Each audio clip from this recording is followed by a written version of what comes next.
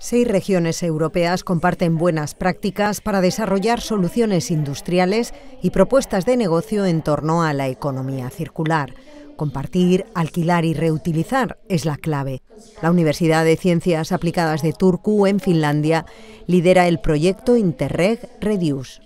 In the end, we want to develop the actions in the region so that the business models are actually happening and that the results are concrete and circular economy is going to be a business. Los responsables regionales del proyecto se han reunido en la Universitat Politècnica de València. La UPV trabaja en el desarrollo de una herramienta de análisis para valorar las diferentes prácticas que las regiones asociadas van aportando.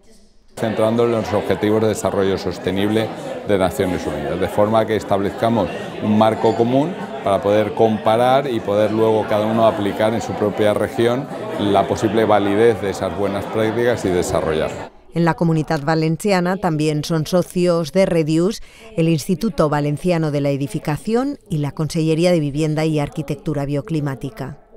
Ya estamos aplicando estos principios de economía circular, por ejemplo, la manera en la que vamos a estar licitando proyectos de arquitectura en un futuro. También lo estamos incorporando, por ejemplo, a una línea de financiación de renovación de espacios que tendrá también que, de alguna manera, poner en valor que se apliquen estos principios de economía circular y de sostenibilidad.